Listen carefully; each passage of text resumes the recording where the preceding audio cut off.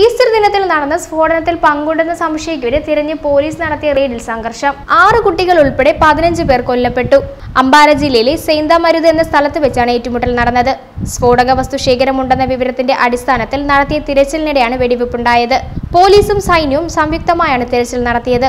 പോലീസിന്റെയും സൈന്യത്തിന്റെയും സംയുക്ത സംഘത്തിന് നേരെ ഒരു കൂട്ടം ആളുകൾ നിറയൊഴിക്കുകയായിരുന്നു. ഇതിന് പിന്നാലെ സ്ഫോടനങ്ങളും ഉണ്ടായി. ചാവേറുകൾ പൊട്ടിത്തെറിച്ചതാണെന്നാണ് കരുതുന്നത്.